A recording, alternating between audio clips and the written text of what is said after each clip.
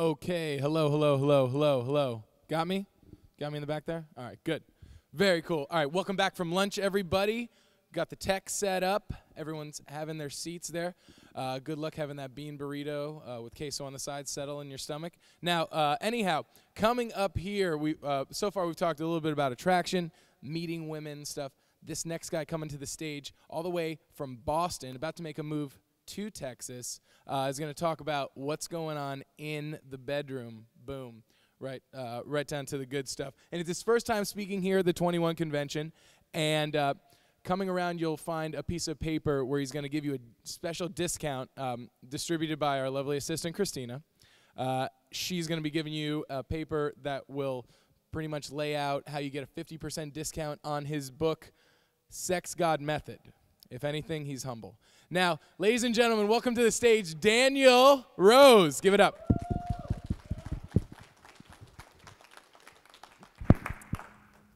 What's up, guys? Okay, so in my presentation today, I'm going to be talking about sexual confidence. My book, The Sex God Method, covers all aspects of sex, and at the end, I would like you to invest in it. But in this one, I'd like to deliver a ton of value to you guys and give you some really, really good stuff, which you can take away and build sexual confidence with. And I don't just want to give you a speech where you hear a speech and you get entertained. I want you to have some written action steps, which you guys are going to take and which are individualized and customized to you. So ideally, as a result of this speech, you guys will be doing a couple things which are going to directly improve your sexual confidence.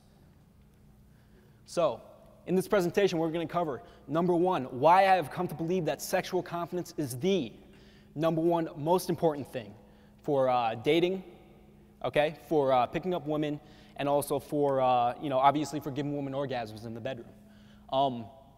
Now, I believe that if you don't have sexual confidence, then it's going to be virtually impossible to give women orgasms, and it's going to be virtually impossible to attract them.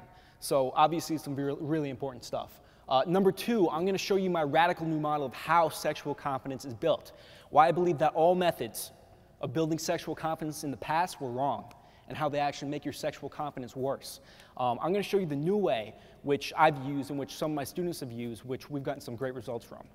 Number three, we're going to talk about 6 counterintuitive strategies to improve your sexual confidence, to make you feel better about yourself in the bedroom, and to make you more masculine and more sexually attractive.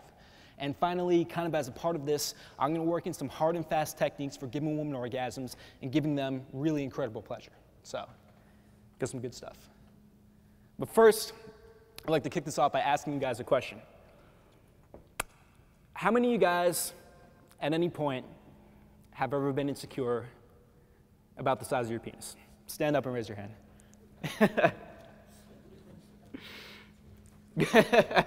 That was good. For everybody who had the courage to stand up and raise your hand, I really give you props, because I like to do little experiments like this a lot of the times when I talk, and I find that the guys who have the courage to admit that they have had insecurities about the size of their penis are actually the most sexually confident. But there were like 5 guys in this entire room who stood up and raised their hand. But I think we all know that every guy, regardless of how big it actually is, has had insecurities about that at one time or another. And then, every guy has thought about it at one time or the other. And then for some guys, it's so bad that, they're buying Extends and the penis pumps and all the enlargers and stuff like that. But every guy has thought about it at one point or another, but we have difficulty even admitting it. We have difficulty even talking about it. And this brings up a really important issue that I think is holding a lot of guys back with sexual confidence. We as men, especially men in America, it's socially unacceptable for us to even begin talking about issues which pertain to our sexual confidence. It's socially unacceptable for us to even think about them, or to even admit to ourselves that we might need help in one of these areas. And this creates a big problem, because sexual confidence, I believe, is the number one most important thing. And if you can't talk about it with anybody, if you can't even think about it to yourself, it's a problem, because you can never make it better. So the first thing which I would ask of you guys going into this presentation is to come in with a really open mind and to recognize that a lot of men have problems in this area, but they have difficulty admitting it. I want you to think about, where could I improve my sexual confidence? Where could I improve my sexual skills? And don't just think that you know it all, which is the classic mistake that many men make. So that's the first thing I wanted to point out about sexual confidence. Come in with an open mind and realize that every guy can stand to benefit from learning this stuff. So, why do I really believe that sexual confidence is so important? Well, when I first started teaching sex, I noticed that when guys were coming to me, what they wanted was the technique. They wanted to know the way to move their fingers. You know, they wanted to know the sex position that's automatically going to give her orgasms, or they wanted to know, you know, like 27 different techniques for oral sex. And at the beginning, I would teach this stuff because that stuff helps. I mean, it's good to know. It's good to know like different ways to give oral sex. You know, it's good to know different sex positions. But ultimately, if you're not a sexually attractive guy, it's not going to make the difference for you. You know, if you know 25 different sex positions and you're a nerd, you're an even bigger nerd. I mean, it's really not going to help if you know a lot of techniques, but you don't have the sexual confidence to back it up. So this is why I believe that sexual confidence is so important in the bedroom. Once you have attained sexual confidence, you can use pretty much any technique you want. And she's going to like it. You're going to give women orgasms. It's going to be a really pleasurable experience for you and her. Or if you want, you could use no technique at all and just make it feel good for you and make it feel good for her, and that's going to be great sex. And another thing which I've noticed is that ever since I started teaching sex, I wasn't really focused on the pickup and dating side so much, but I noticed that the more I improved the bed and the more sexual confidence I got, the better my results with women got.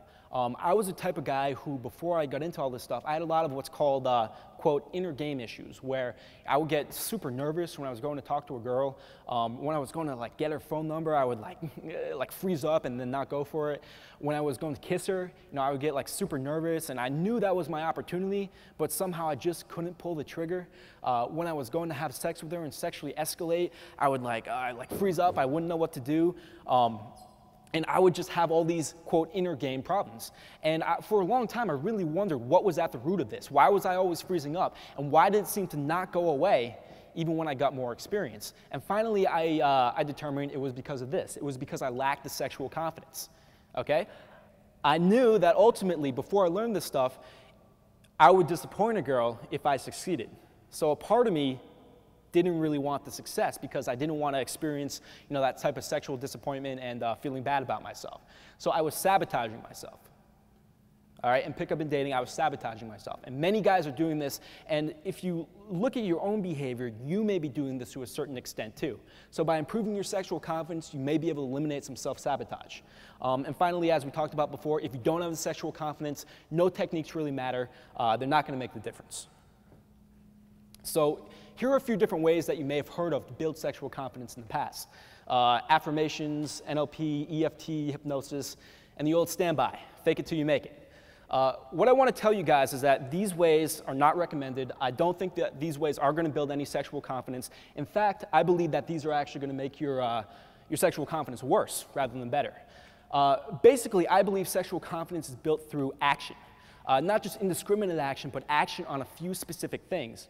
And I think that if your way of building sexual confidence involves, you know, like sitting in a chair and like imagining stuff, or if it's like an acronym or like a buzzword, probably not going to work. Action, I think, is where it's at, not imagining stuff. And I feel the reason why that these ways don't work is that they're based on self-deception. They're basically based on fooling yourself. I did affirmations for years, and affirmations are basically telling yourself something which isn't currently true. And I think that this can be very, very damaging, first of all, because most guys fail. I mean, you can look around, most guys doing this stuff never get any sexual confidence, over 95%. So there's a very high failure rate. And also, guys who have built their confidence through self-deception, frequently what happens is they attract women who have also built their confidence from self-deception, who are energy vampires, and who may look good, but who will really damage your life. So frequently, even if you succeed with this type of thing, it's not the type of success that you would really want to have. Also, I really truly believe that lying to yourself in any way is the worst thing you can do for your self-esteem and for your sexual confidence, because I feel that sexual confidence is the feeling of being sure that you're a man of high sexual value to her. And the key word is sure. Once you start lying to yourself, though, you can never really be sure about anything. I mean, how do you know if you're really sexually valuable or if that was just another thing you were telling yourself? So it undermines the feeling of being sure, which is why I really don't recommend any of these methods. Another thing another mistake I want to point out before we go into actually what to do is a lot of guys think of this as inner game. I really feel that you should remove the words inner game from your vocabulary. And there's a couple of reasons for that. First of all, inner game implies a non-sexual confidence and the belief that a non-sexual confidence is going to improve your sex life. In my experience, it does not. If you're confident in your business skills, if you're confident in your artistic skills, it's good to have that type of confidence, but I know a lot of guys who have great business skills, who have great artistic skills, who are confident in many other areas of their life, who aren't having very much sex. And I know guys whose other aspects of their life are a total failure, and they're having great sex lives. Social skills.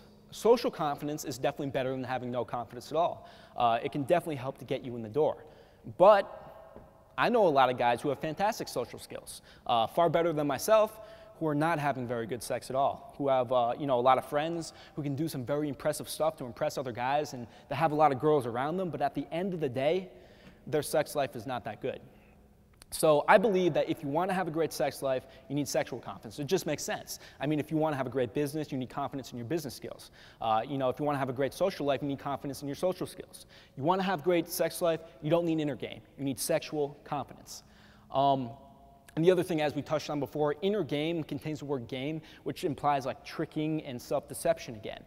Basically using techniques to trick yourself into being confident when there's no real basis for that. So I really feel inner game is a very bad concept. Remove it from your vocabulary, replace it with sexual confidence. All right, so the only thing which I feel is going to build real, authentic sexual confidence is what I call sexual value signals. Sexual value signals are basically signals sent not to your conscious mind, but to your subconscious, what I call your caveman mind.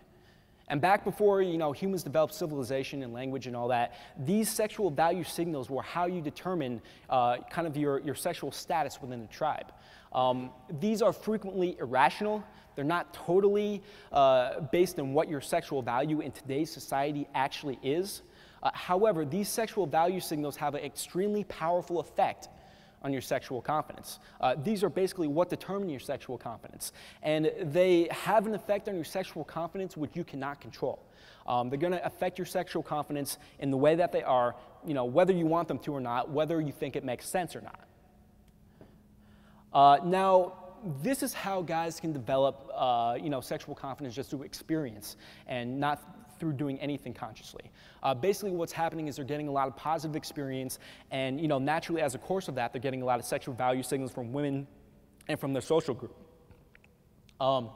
However, this can work. I mean, this is definitely far better than trying to get sexual confidence by imagining stuff, but it's a slow process, as anybody will tell you. It's going to take years, and I feel that if there's any way you can, you should accelerate your building of sexual confidence as much as possible. So let's talk about kind of a very negative cycle that a lot of guys get trapped in, kind of like a dry spell.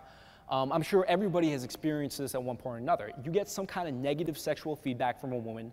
Maybe it's not a big deal at first, but just kind of makes you feel a little down on yourself and your sexuality. And this causes your sexual confidence to go down. So you get even worse sexual feedback, in turn leading to less sexual confidence, in turn leading to even worse sexual feedback, and becomes a cycle which is very, very difficult to escape. And this is the first thing you have to understand about sexual confidence. It is not a cause and effect phenomenon. A lot of people think that they can do one thing and their sexual confidence will go up a little bit, and do another thing and it's going to go up a little bit, and do another thing and go up a little bit. It doesn't really work that way.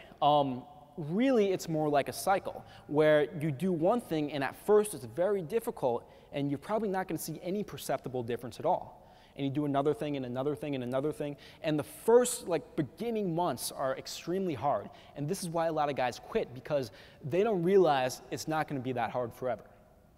The first 3 months are always going to be the hardest. And once you've attained success, I mean, who in here has ever talked to a guy who's natural with women, and he's like, man, getting girls is so hard. I got to put so much work into it. This is such a pain in the ass. I mean, what natural has ever said that? I mean, nobody has, because it's not hard once you've gotten there. I mean, once you naturally have a lot of sexual confidence, it feeds on itself, and you become more sexually confident without doing anything, just because the cycle is going so strongly. So if you're in this place right now, I want you to realize that only the first few months are going to be really hard. If you can just make it past that, then it gets much easier. So let's talk about how I feel you can develop sexual confidence faster. I feel that ultimately the way to develop sexual confidence is through action, but not just through indiscriminate action, not just through like indiscriminately trying to get more sex. I feel that certain parts of sex and certain parts of dating and pickup have a really massively disproportionate effect on the sexual confidence, because these parts send a large amount of sexual value signals, which our subconscious caveman mind interprets as being very important for our sexual worth. The key, I think, to developing sexual confidence and getting better in bed faster than a lot of other guys is identifying what these disproportionately impactful parts of the interaction are, and then really focusing on mastering those parts. And I feel by doing things that way, you can master this in months, while it's going to take most guys years and years. So here are a few examples of what I mean by this. I feel that one of the most important parts of sex is afterplay, or building an emotional connection after sex. Heather Havenwood, who's a female sexuality and dating expert, she told me something which I didn't forget, which is